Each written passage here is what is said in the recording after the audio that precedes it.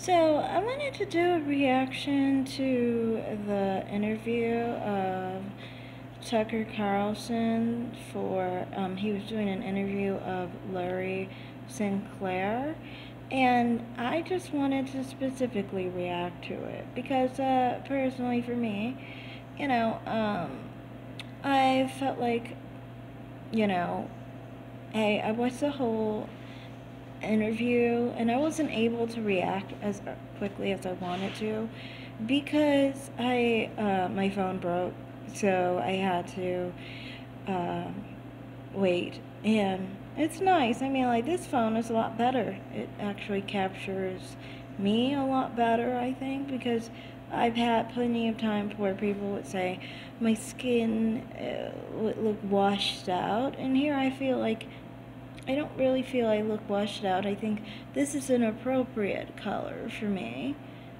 for the summertime, you know. But anyway, my whole point in this video is specifically I want to react to the interview of Larry Sinclair because I feel like that was specifically a pretty interesting interview. I personally would say I've heard liberals and how they specifically doubted the authenticity of Larry Sinclair. I personally feel like this. I've seen specifically the lie detector test, and for one, why is it only one question? And it specifically is addressing, did he see Barack Obama smoking crack cocaine? And it said a -7, which is below the range, basically, because to be a lie, you have to score -4 or lower. And he scored -7. But I don't see any other parts of the questioning or questionnaire for the lie detector test. Are you saying that he had sex with him and he passed that part, but not the other part? Like, that's my issue, is why is there only one question? And also, it's a very specific question, so I'm like, well, what if he was smoking another drug? What if they were smoking meth, but he didn't want to admit he was smoking meth? I mean, it could be anything, but, that wouldn't really change the fact that there was an encounter and somebody got high and they were doing drugs and sexually involved, To me, honestly, it is more concerning the drug use, really, than, specifically the sex, in my opinion, because whether he's gay or not would not really pertain to him as being our former president and the functionality of his position as president. But I do think that him being gay would affect his vote when he was being voted, and if they would have known that he was gay, if they would have known that he was cheating on his wife, things of that nature would have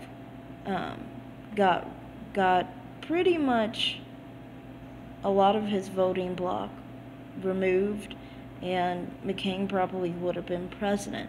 And for me, honestly, I am happy that McCain wasn't president, because, that would have been a terrible message to the Republican Party that they could continue to have crap candidates run, that nobody wanted on the right.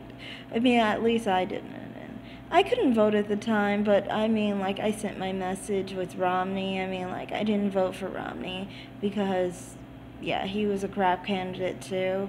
But my whole point is that specifically, I personally do not think that, I don't think that the fact that he failed a polygraph test, that means it's not true. I think that the fact that he failed one question may mean that the way it's worded may have gone wrong. If he didn't fail the rest of it, and it doesn't seem anyone is bringing out all the other questions, he would have failed if it was all a tale, you know. That's my opinion on some people who are specifically saying, oh, it's a whole lie and everything. Well, there's only one question that was brought up that was supposedly seen to be maybe possibly mendacious, but not the whole questionnaire, which means part of what he's saying is true, which means Obama's at least gay and cheats on his wife, probably also is still getting high. And I think it's about the crack use is, he was always open about using crack. It's just that he tried to say that he only used it when he was in college or as a kid, which isn't true. So to me, like, that's more concerning because, it's a shame that we probably had a crack-addicted president, who was our first black president as well. Really bad, And I mean, like, for people who want to make that movement and idea that he was a biracial president, maybe that's not so bad of an idea for black people, because, I mean, the first black president being a crackhead is not very, beneficial to black people, obviously. Makes us look really, really bad. But that's all I have to say in this video. Thanks for watching, everyone. Like and subscribe. Comment down below. Have a great day. Bye, guys.